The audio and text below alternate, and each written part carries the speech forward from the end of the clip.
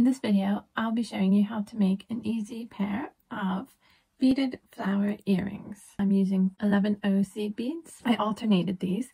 One of these, two of these, one of these, so there's a bit more warmth for my skin tone.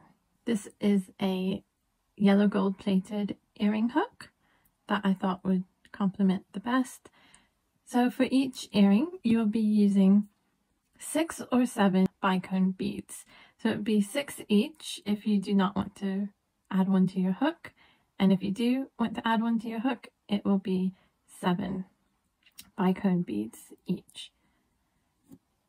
So for needles, I know these are quite common.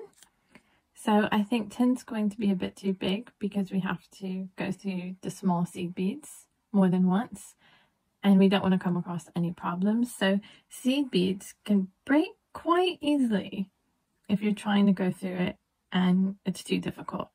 So keep that in mind always. When you're working with seed beads, try to use a 12 size needle. And then 11 is an in-between size. But I would really aim to use a 12. And I like my work very secure. So the more that I could go through my work, and knot it in different places, the happier I am. For your thread, I would suggest Wildfire, Fireline, or monofilament. I think that these three will be the most stiff, so the earring has more shape.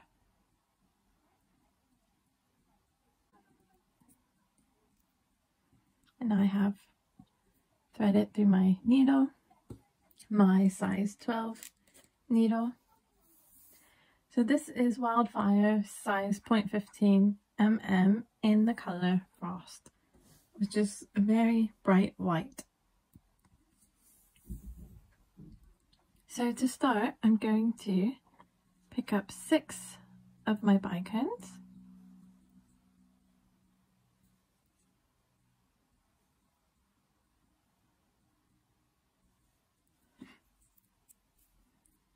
I'm going to take them to the end of my thread.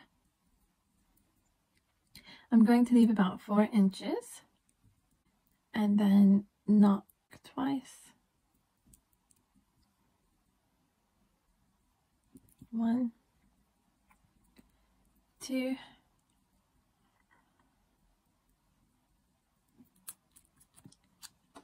so now you can cut off your tail and you should have this. Should be very secure. So now we still have our needle threaded on the other side. Back to 1.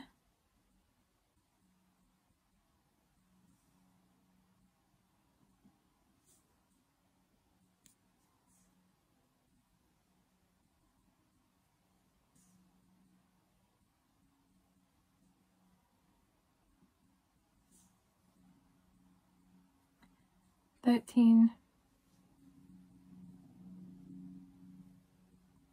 14, 15, 16. So I have my 16. I'm going to drop them down my thread and I'm going to go through a bicone that I came out of. Going to go through it.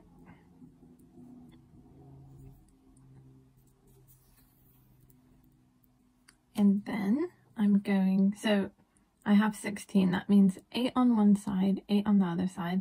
So I want to put a tip in between. So if you see here, there's a tip at the end. So we thread that in after we create the petal. So I'm going to go up 8.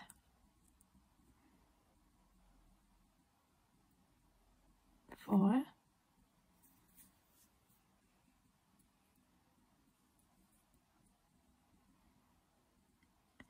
5, 6, 7, 8. One's going to be my tip color. I'm going to drop it down and then I'm going to go through the next 8.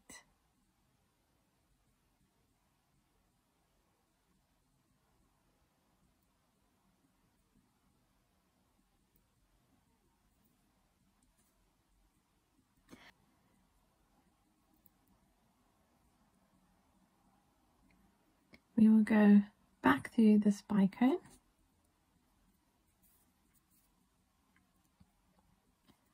and then we will go up 3 beads and start creating our next petal.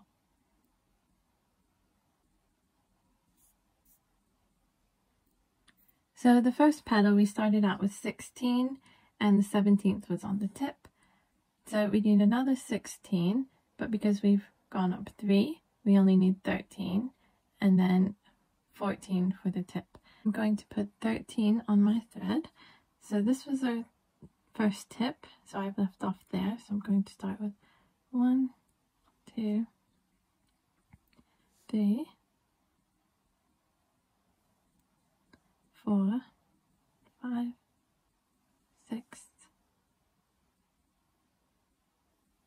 7, 8, 9, 10, 11, 12, 13.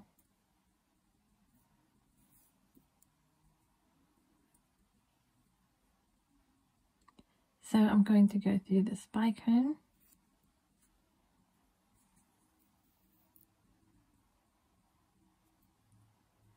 and then back up 8 to add my tip.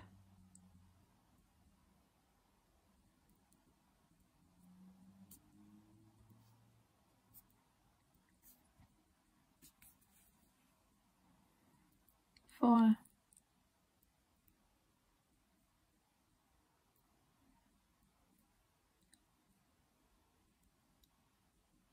8. I've left off with this color, my tip, drop it down, and then go through the next 8. 4,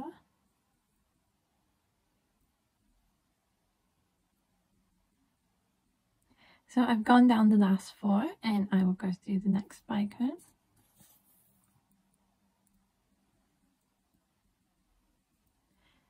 So now I'm going to go up 3, and because I'm on my final petal, I'm going to need only 10 seed beads.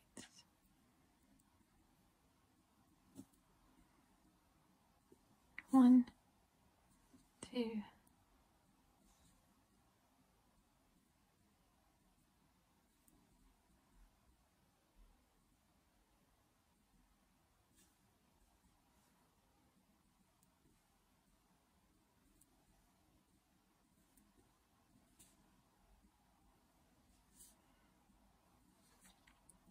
10. So now I will go down 3 of these and then do the same bicone.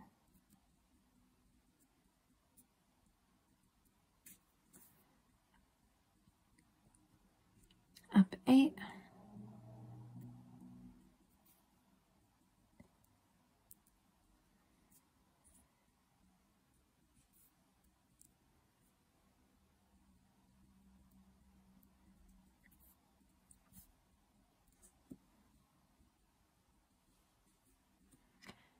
Add my tip,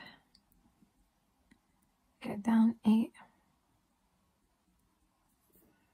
Now on your way down, if you wanted to start tying some knots, you can do that. So if we tie right here, now remember, if you're tying a knot between seed beads, it's going to be difficult to get your needle up back through them. So bear that in mind. So I'm going to tie it twice.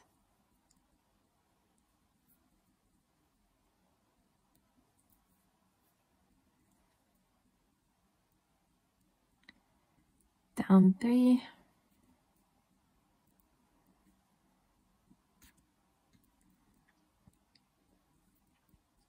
So because this needle is one of the thinner sizes, it bends quite easy. So I'm going to use my chain nose, bend it back into shape. So I've come down, and now what I want to do is use 4 beads for the ear hook. So I'm going to make this as simple as possible. We will go through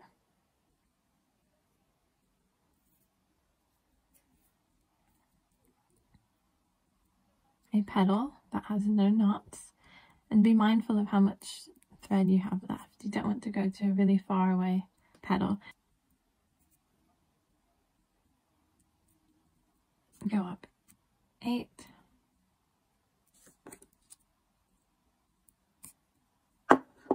be careful when pulling, you don't want to pull too hard. So I've gone up 3,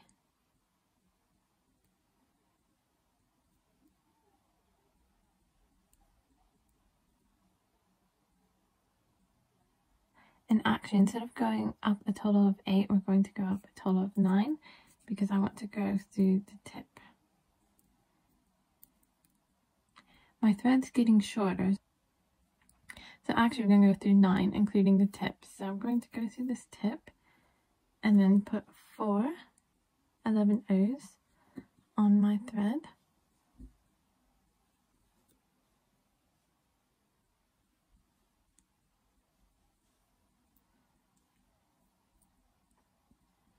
So I came out of the tip in this direction, so I'm going to go back through the tip in the same direction. And we're going to want to go through them one more time. If you run out of thread and you've knotted everything, you can trim off your thread, and instead of adding these extra 4 beads, I will show you what you can do if you've run out. So I went through all 4 and my tip. So now my thread's very short, so I'm going to do this by hand. Just knot it twice. I'm going to just have to trim it. So I've trimmed that. So what you could do is you could pull it through here and close it back up. Or what you could do is, if you don't want to add the 4 beads here, or you don't have enough thread, you can simply loop it to there, close it up. Or if your ear hook is thin enough, mine is not, but if you have a thinner ear hook, you can slip it through the seed bead. You want to be very careful. If it's resisting, do not force it because your seed bead will probably break. And then, I mean, you can always thread a new one in for the tip, but you're not going to get the hook back through if it didn't go through the first time. So that's another way. Or you can add a jump ring and then put your hook on that. If you add 2 jump rings, it'll be more dangly. It's all up to you. So I'm going to loop mine through here. Be very careful whilst closing your ear hook because you might snap one of your seed beads.